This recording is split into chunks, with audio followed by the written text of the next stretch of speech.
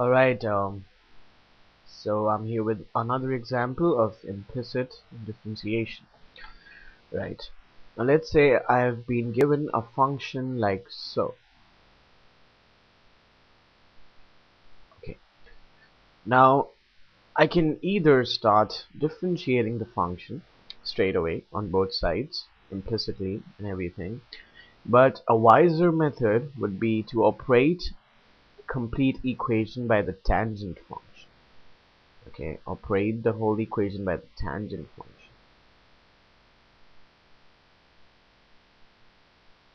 Now if I assume that everything lies in the principal intervals, then I can actually write this as simply xy. Okay, and now if I differentiate both sides, it would be much easier for me. Okay, differentiating tan y with respect to x, remember y is still a function of x. Okay, y is not going independently, it's dependent on something, it's dependent on x, you cannot forget that. Okay, so sec squared y, and just like you do in the chain rule, you have some other function inside a function, you differentiate the outermost function, and then you move in, and when you move in, you write the derivative of this function inside with respect to whatever you're differentiating. So that is dy over dx, the derivative of this function inside with respect to whatever we are differentiating. We're differentiating with respect to x.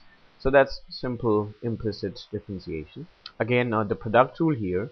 So the first function as it is, the derivative of the second with respect to x, okay, that's dy over dx, plus y, and the derivative of x with respect to x is simply 1. So dy over dx, let me bring this term on the left. I get sec squared y, take away x, equals to y. So simply dy over dx would become y over sec squared y take away x, which is my answer. Okay, so instead of just straight away differentiating this implicitly, I chose to operate the tan function to make things easier, and again I applied implicit.